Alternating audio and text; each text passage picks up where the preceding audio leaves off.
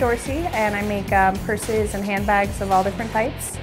I have been making bags since I was about 12, so about 13 years.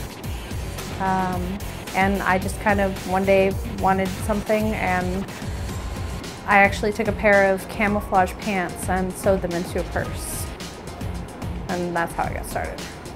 I'm really inspired by different patterns and textures, so I use a lot of bright patterns and contrasting elements in my purses, a lot of lace. I love making purses. I can just sit at my sewing machine for hours.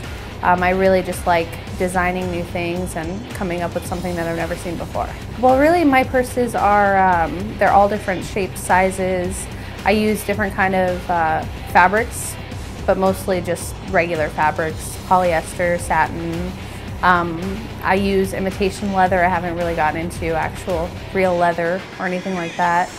And I really just like different colors and different patterns and putting things together.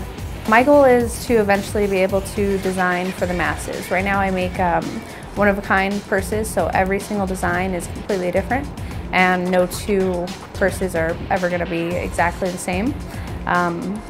So I guess my goal would just be to eventually have everyone that wants a unique design to be able to own one of mine. I am showing about 30 different purses, some with the same patterns and textures. I'll have a couple of different lines available, and also some that can be ordered. I think Raw is great. I think it's a great way for people in the community to come out, and also a great way for local artists to kind of get their name out there and get started. My name is CARRIE Dorsey, and I'm a Raw Art.